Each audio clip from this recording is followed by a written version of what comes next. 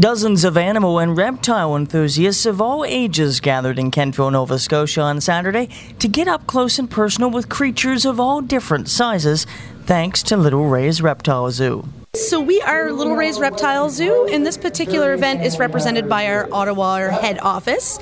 We have 3 locations across the country, one in Hamilton, one in Ottawa. Those are both our nature centers, and we have a local franchise here in Halifax as well, and we service all of Atlantic Canada from Nova Scotia. And one of the most desirable animals at the exhibit in Kentville was a sloth named Lioness. So this guy is Lioness, and Lioness is a 2-toed sloth. He's about 1 year, 3 months old. And he came to us from a breeding facility in Florida. These guys have been bred in that facility for up to 7 years for captivity, and they're there for captive breeding reasons. So they help with zoological populations, but they also help as ambassador animals for all the creatures from the rainforest that require representation.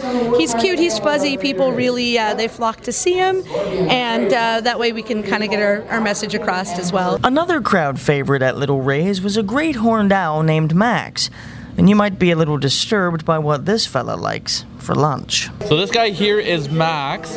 Max here is a great horned owl, and these guys are actually native to parts of Canada. You can find them right here in your own backyard. So these guys, believe it or not, it used to be skunks, but now, unfortunately, it has become cats, domestic cats that live outside. So that's one reason you want to keep your cat inside. But yeah, #1 food for these guys now is the average house cat, unfortunately. And from slithering serpents to beautiful budgies, Little Rays Reptile Zoo's goal is to get you up close and personal with a wide variety of their animals and reptiles, so you can have a better view of what they look like and how they feel. Little Rays Reptile Zoo, we pride ourselves in as much physical hands-on as we can possibly do.